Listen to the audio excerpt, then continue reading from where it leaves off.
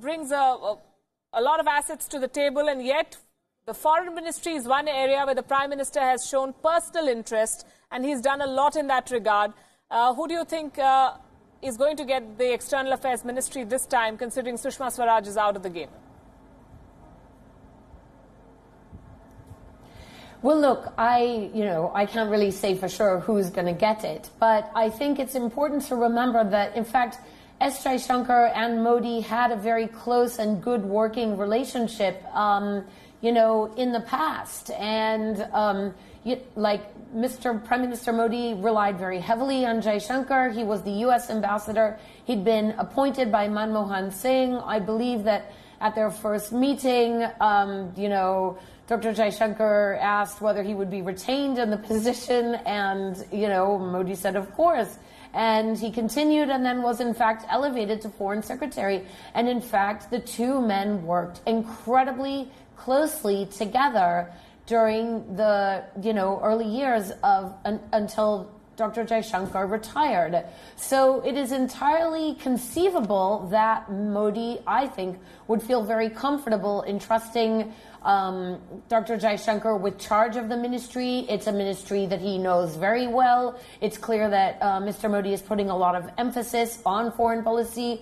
Jaishankar brings a tremendous wealth of knowledge and experience to the brief. And I mean, it's hard for me personally to imagine Jaishankar playing the role of a deputy to another foreign minister with less experience than he has, but I could well see him being entirely comfortable in the role of foreign minister for a prime minister who himself takes a great and keen interest in foreign relations, because that is a relationship that they had before when he was the foreign secretary and previously as U.S. ambassador. So I think I certainly wouldn't rule it out. I mean, it would be an interesting choice. I don't know if there's any past precedent for a former foreign secretary being elevated to the top, to the top job in the ministry, the political job, but I certainly consider it definitely a possibility. Right, and here's the other thing about S. Jaishankar. He's worked very closely and very successfully with both the dispensations. In 2009, he was sent as India's ambassador to China. When his term ended, he was under consideration to become foreign minister under then Prime Minister Manmohan Singh, but there was internal pressure from Dr. Singh's government, and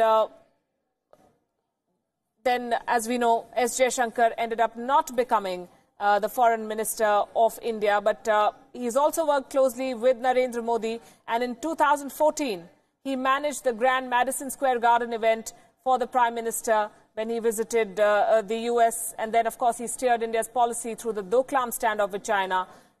So he has a very, very rich record. But we were talking about the foreign ministry as well, and if François Gauthier is still with us. I knew Mr. Yes. Jaishankar when he was ambassador in Paris. Right. And he was a very nice man, very courteous and very discreet. Though I was surprised when he was made, foreign secretary, because doesn't seem like a forceful man, but apparently Mr. Modi must have appreciated him.